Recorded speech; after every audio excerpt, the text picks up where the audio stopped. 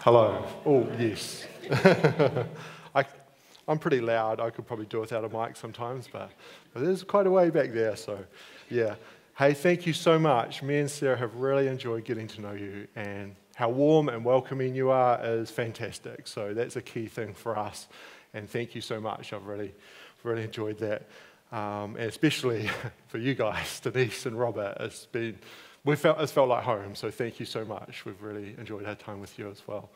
So this morning I'd like to share one of, can you say, a favourite psalm? A psalm that's kind of impacted me from when I was quite young, and I've thought about a lot over the years.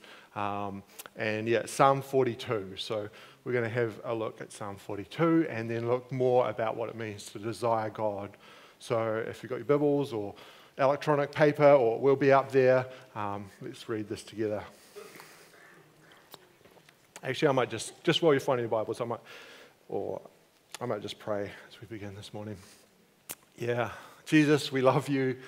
We thank you so much that you came into each of our lives if we know you, and you set us free, and you gave us the deepest desire of our heart, which is relationship with you, and you'll never leave us or forsake us. You're always there. And I pray this morning as we look at this psalm, as we look at your word, that you would stir up a fresh hunger and desire for you. In Jesus' mighty name, amen.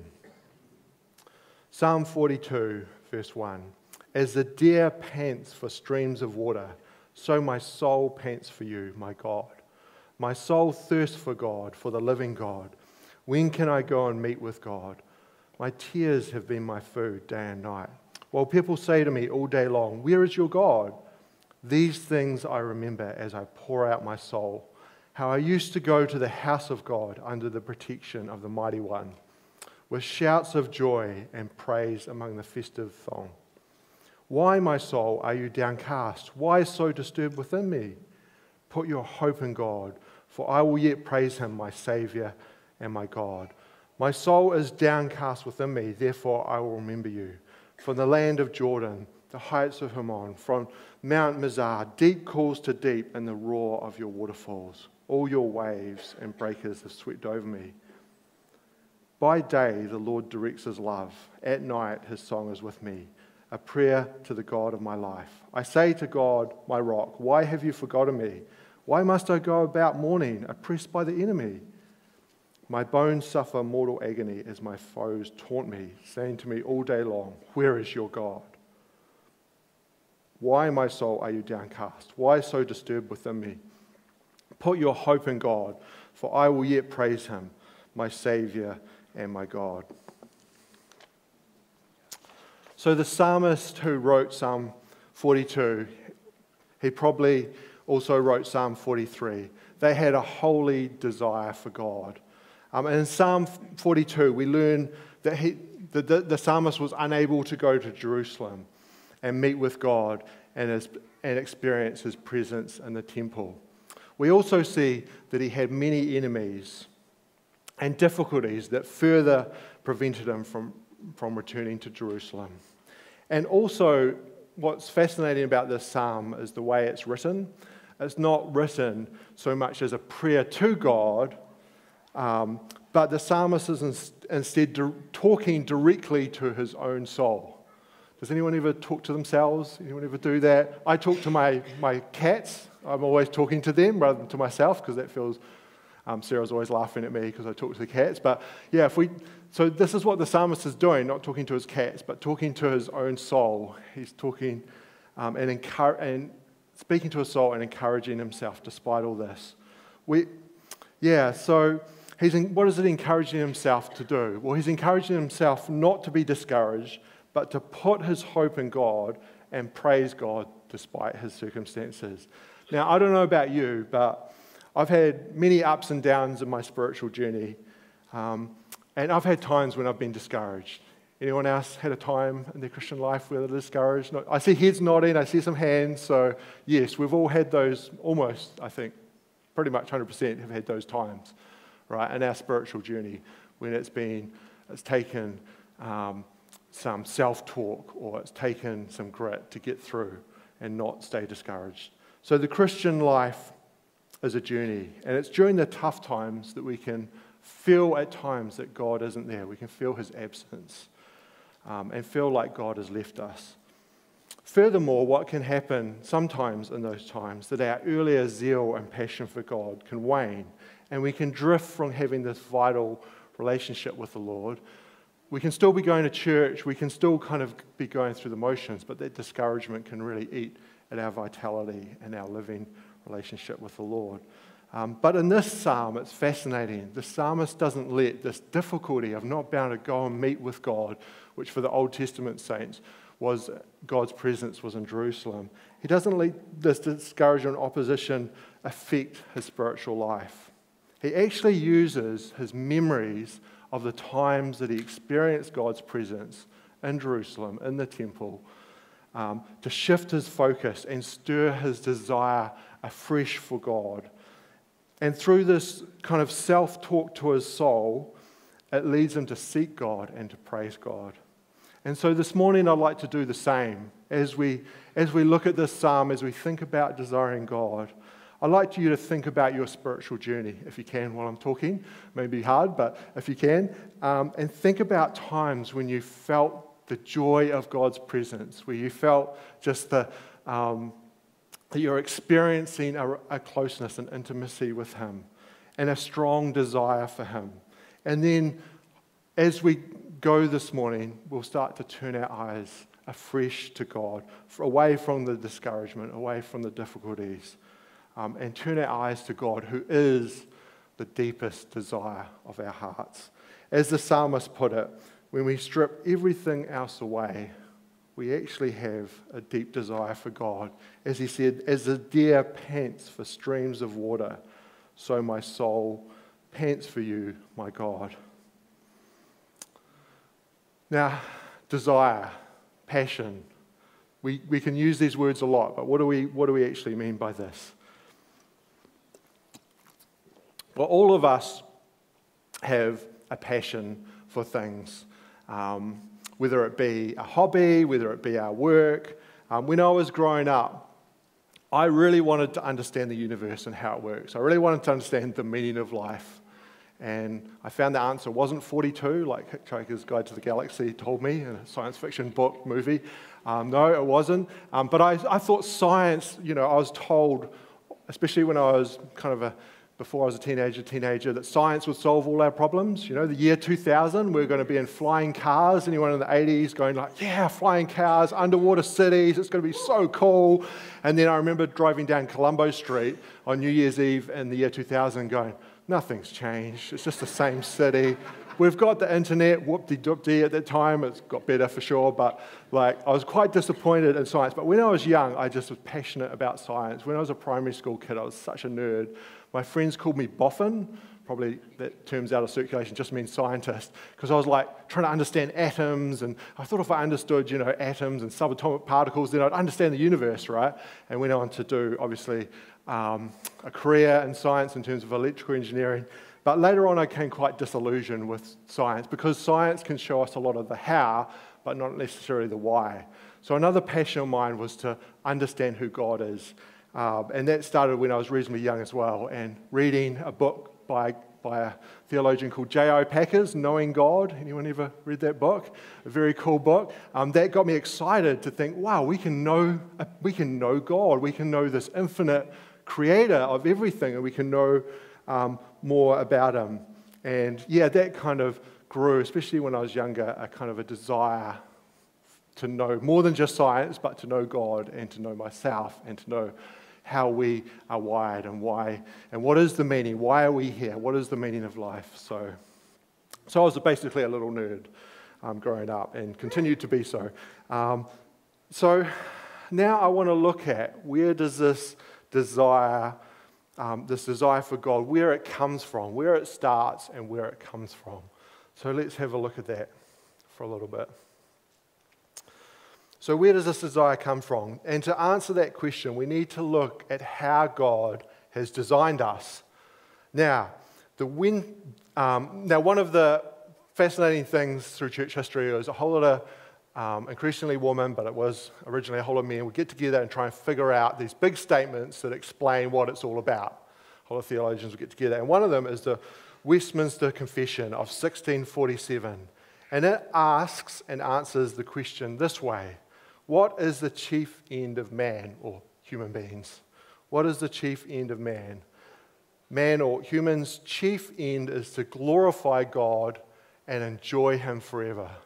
From all their study of the Word and understand who God is, who we are, how we're saved, what happens at the end, everything, the Bible is saying that's how they summarize it. I'll read that again.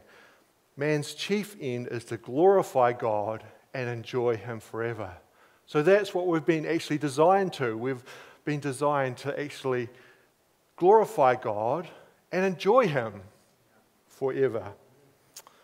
So it's clear throughout the Bible that that's what we've ultimately been created for, is an intimate relationship with God and each other, but our relationship with God is actually primary. And as a result of this, our deepest desire is for God, but that desire, like all our desires, has been distorted by the fall. When Adam and Eve fell, unfortunately, that's been passed on to all of us. Now, as human beings, we are actually a bundle of desires. Have you ever thought about that? Sounds interesting, doesn't it? But we're a bundle of desires. What are some of these desires?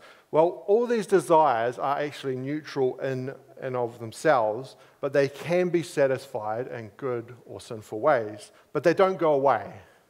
What are some of the desires we have? Well, we have a desire for food, for security, for safety, for status, for belonging, for possessions, for friendship, for love, for intimacy, and many other things.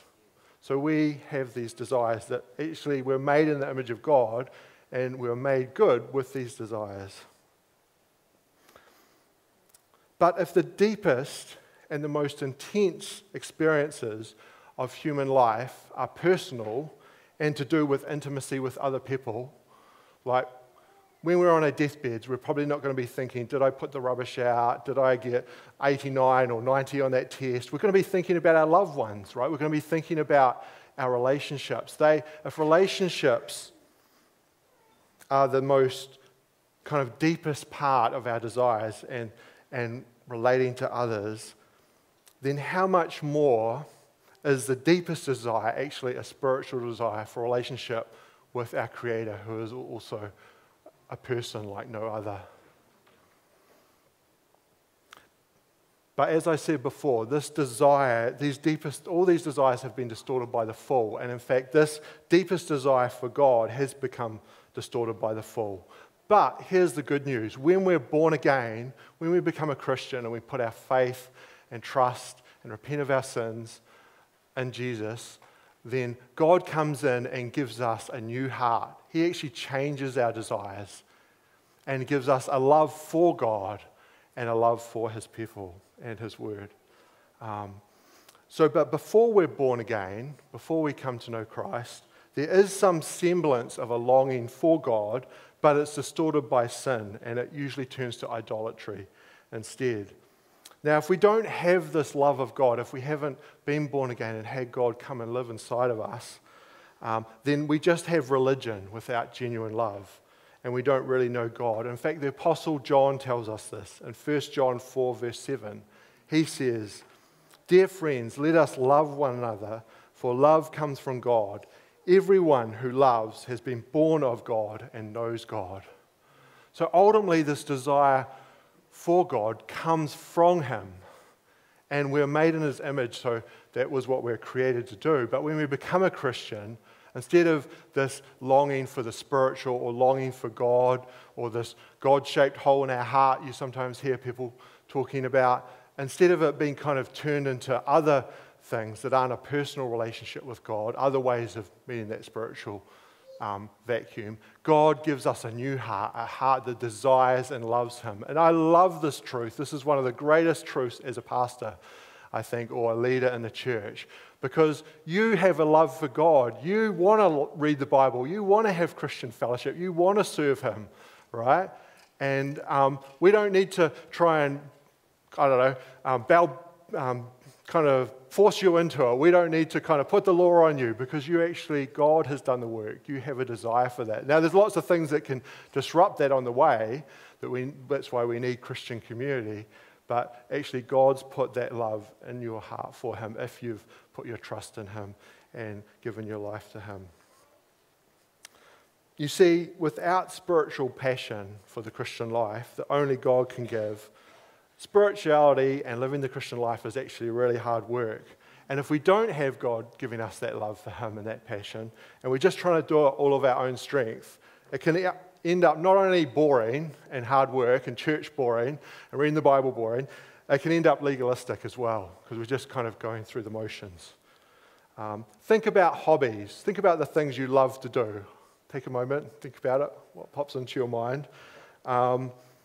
They're things we're passionate about, but we're under no obligation to do them, are we? Like as soon as we get bored of a particular hobby, we can drop them. Like I remember my brother, he'd have a new hobby every few weeks, right? He'd get excited about this and that and that, but there's no pressure. We can drop hobbies when we get bored. But here's the interesting thing about hobbies. To do well in them, we have to, ironically, even though they're what we do to relax, we actually need to kind of work hard at them, usually, to kind of get good at them and really enjoy them, ironically enough. And maybe with the exception of watching movies, which is one of my favorite hobbies, we need actually some discipline to keep at them. But a question for you. What came first? The discipline to keep going at a hobby or the passion to do it in the first place? Which came first? It was the passion to do it. Something about that hobby, whether it was rock climbing or crafts or something captured your interest, didn't it? Something sparked within you and you kind of had this interest, this passion to actually do it. And then once you started doing it, you thought, wow, this is really fun. And you kept at it and you maybe had some goals and then it became more fun over time. At times frustrating, but fun, you know. And likewise with God, we need him to arouse our spiritual passion, our spiritual curiosity, if you will, so that we desire him and we actually end up enjoying, but also persisting at such things as reading the word, praying, coming to church each week, which is getting more and more challenging in our society. Like these are the things that we need God to give us a passion and a heart for. And if we don't have them, we can ask him because he more than wants to continue that process. When I talked about him coming in and giving us this passion for him, the love for him when we're born again, well, that's just the beginning, that's just the first step, the beginning of the process. And in fact, the whole of the Christian life is him as he lives in us, changing our heart and giving us more and more love for him, for others, and for those that don't know him. So, just an example of that. I'm a bit of an enthusiast, you can probably tell already. When I was at high school, I got very enthusiastic about basketball because I did my growth spurt in third and fourth form, so they put me in the center position, but then I stopped growing, so eventually I kind of went down. Went from the A team to the B team in my last year, which was pretty gutting, but I was determined to slam dunk, okay? I was determined that one day without a trampoline, I was about to slam dunk. You know, that's when you just leap up with the ball in your hand and get it over the hoop.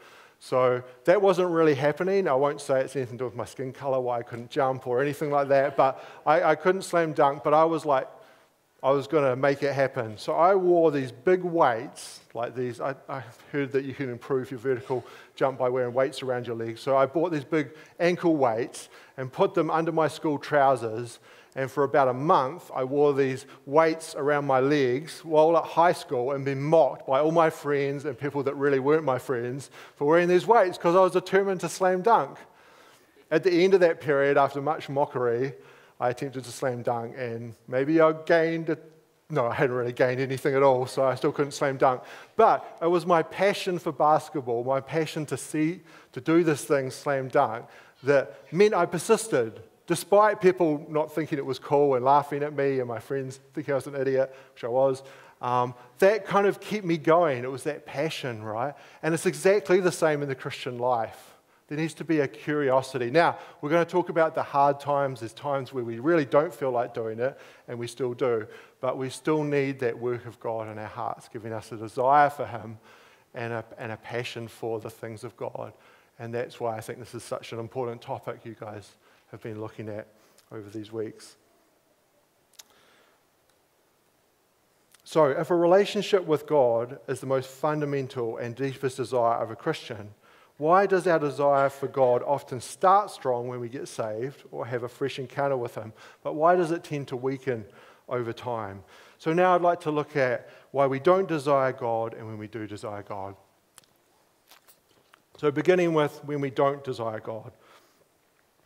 So to help everyone, why is it that we often start with this, or we get a fresh encounter with God, or even when we first become a Christian, why is it that it starts strong and then tends to fade? Why don't we desire God, and why does our love for Him become lukewarm at times?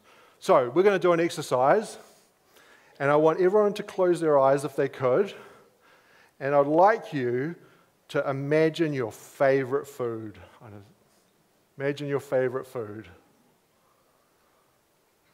For me, like I shared before, porterhouse steak, medium rare. Something really different for you. Now, thank you for doing that exercise. I know this is quite a cruel exercise, but is anyone's mouth watering? Mine is. My mouth's watering, right? I really want steak now. But isn't it interesting that, especially if you're me, but I'm sure with you, we're actually hungry all of the time.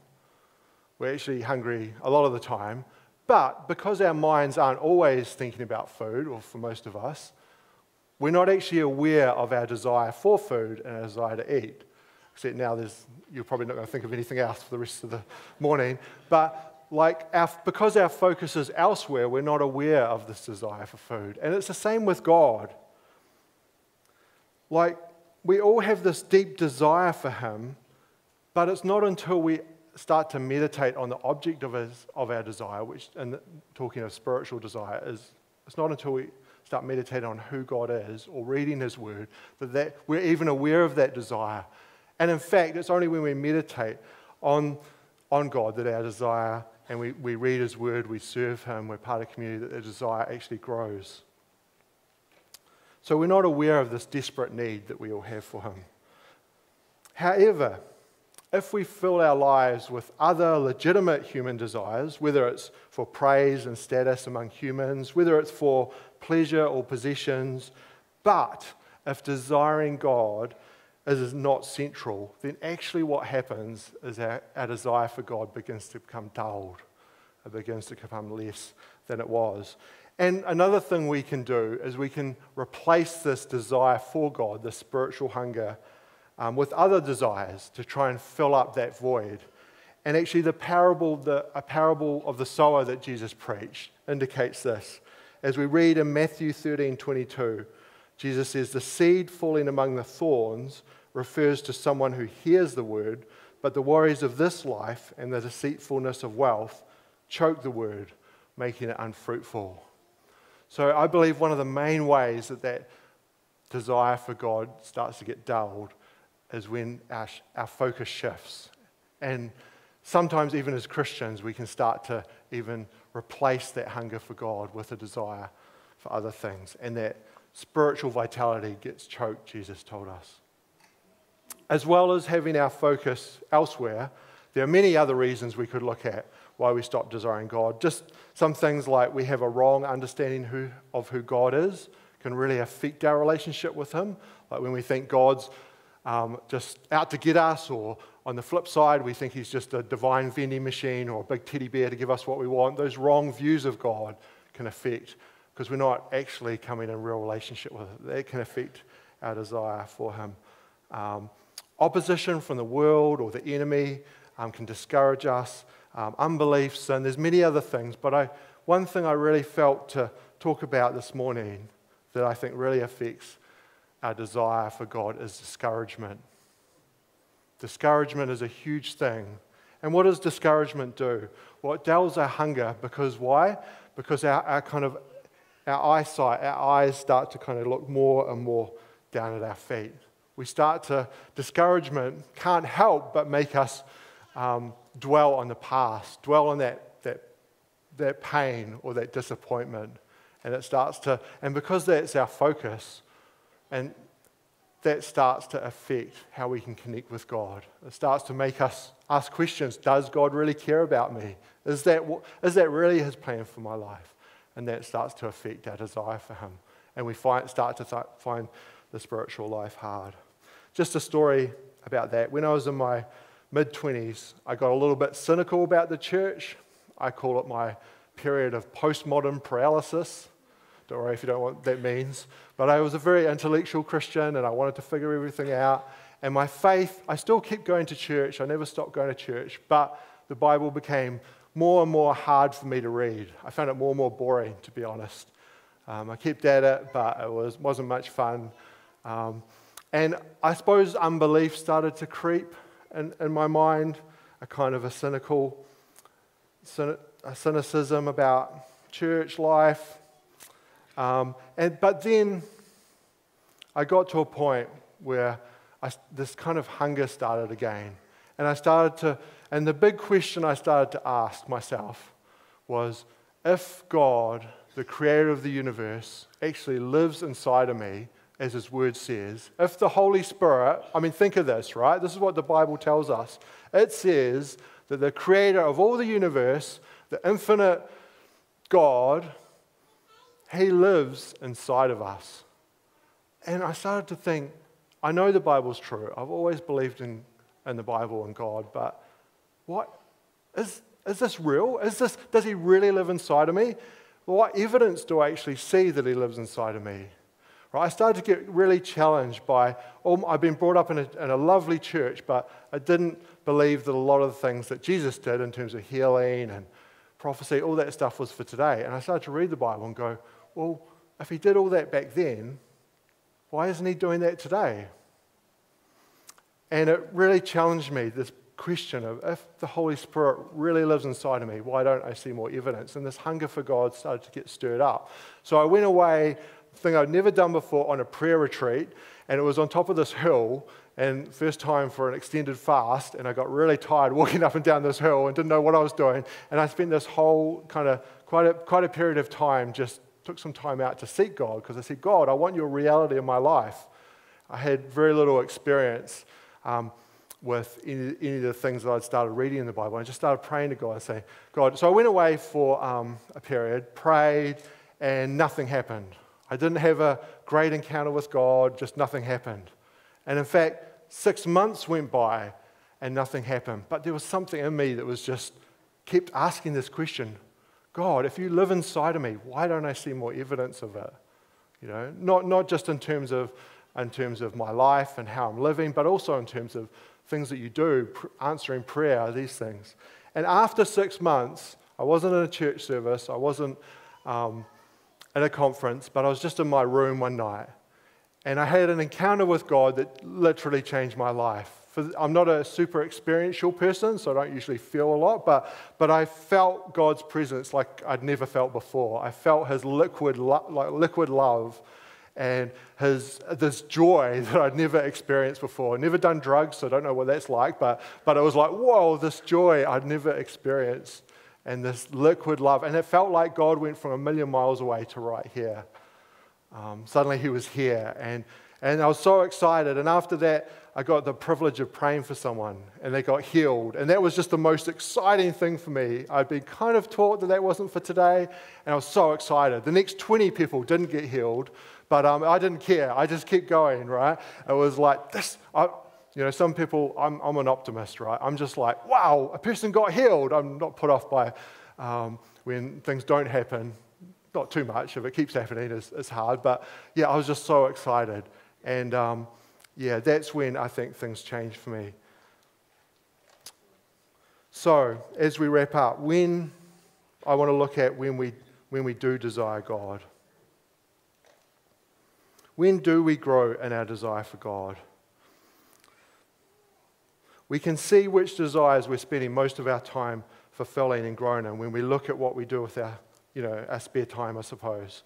And I don't know about you, but I find it easy to be doing lots of things, lots of good things in themselves, but it's easy to push aside that personal time with God. Let's read Psalm 42, 1-2 again, where the psalmist describes just how much he desired God. He said, "As the deer pants for streams of water, so my soul pants for you, my God. My soul thirsts for God, for the living God.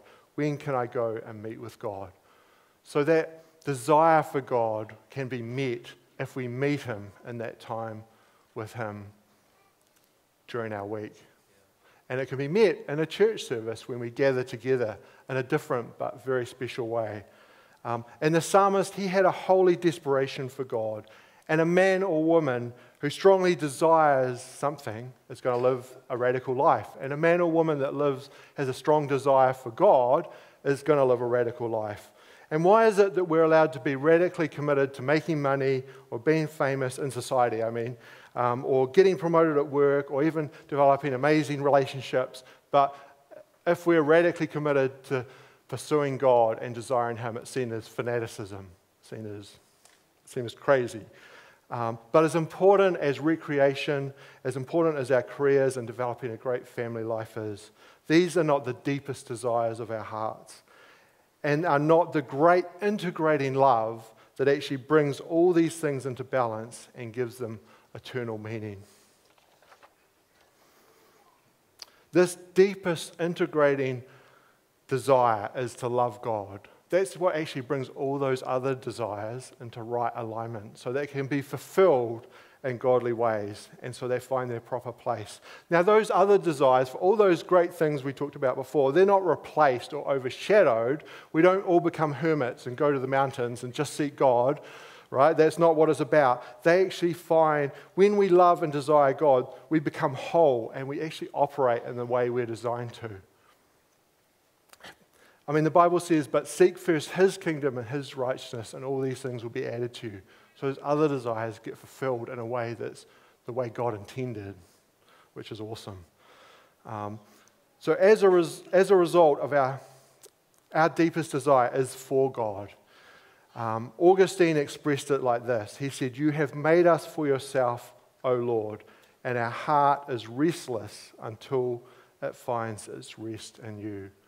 So what I love about this, and what I love about your church actually, is when a group of people start to hunger and thirst for God, when they start to desire him to move in their midst, and start to desire to see him move in their community, and they turn that into all the ways that they're gifted and wired to do that, whether it's praying together, praying at home, seeking him in different ways, something happens. God looks at that hunger, looks at that desire, and he starts to move.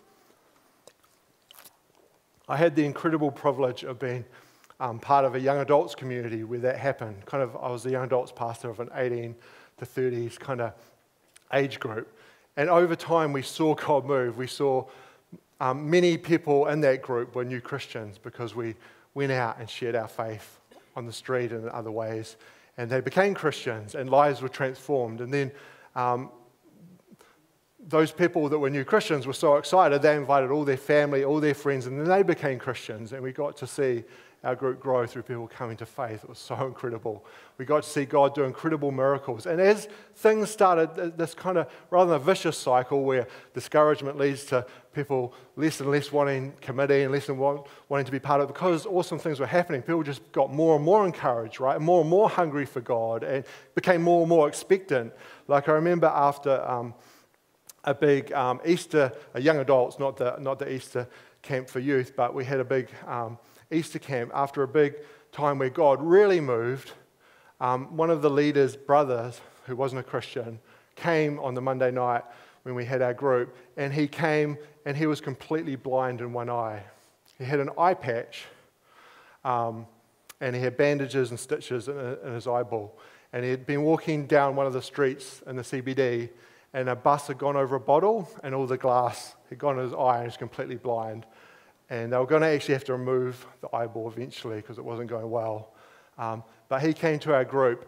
But there was this hunger for God amongst those young adults. There was this, because they started to see God move, there was this expectation. So after the different small groups that met, a group of them just started praying for him for like 5, 10, 15 minutes. I went upstairs, when they were doing this. And then suddenly, this man said, something's happened. And he took that eye patch off, and the bandage and stitches, the bandage that was over his eye and the stitches that were in his eyeball had disappeared, vaporized, beamed up to heaven. I don't know what had happened to them. And he could see. He had, God had healed his blind eye.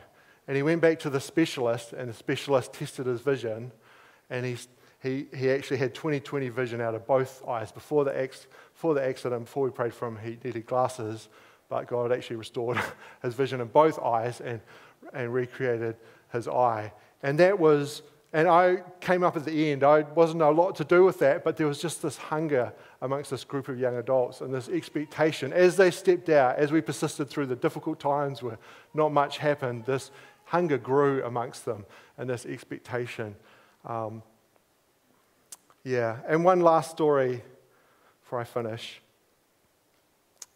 is I just want to encourage you that one of my favorite parables, because it's one I've had to take to heart, is the parable of the persistent widow, right? She was prepared to just keep bugging that unjust judge.